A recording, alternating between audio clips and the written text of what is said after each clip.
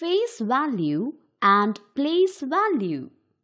We know that the face value of a digit is the value of the digit itself, while the place value of a digit depends on its face value and its place or position in a number.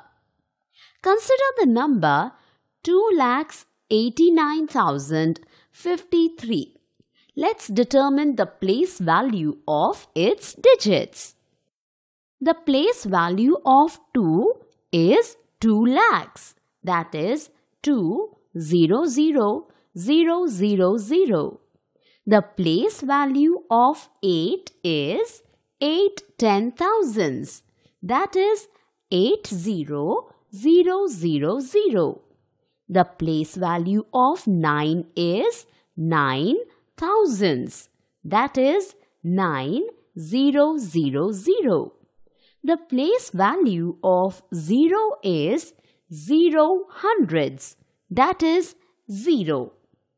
The place value of 5 is 5 tens, that is 50.